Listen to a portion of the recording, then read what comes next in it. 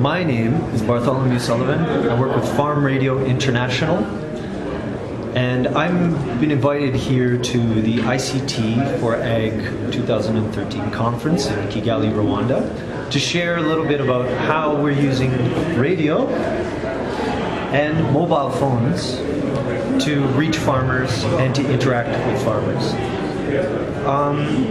We have been using a platform called Trac FM. Trac FM allows listeners of radio programs to answer questions, poll questions, by using their phones. So I'll demonstrate how it works. I'm listening to the radio. The radio asked me a question. Are orange sweet potato vines available for sale in your district? So I think, okay, my district's Lira. No, I've never seen them for sale. So I now have a chance to send an SMS on my phone. So I say Lira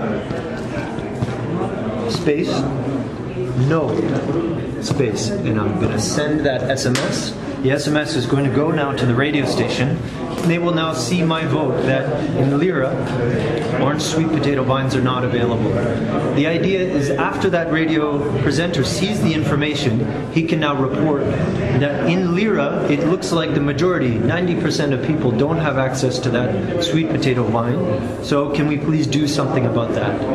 So that's the role of the radio station, and then who takes that information and uses it is now the issue of the project, and that's a very important link as well.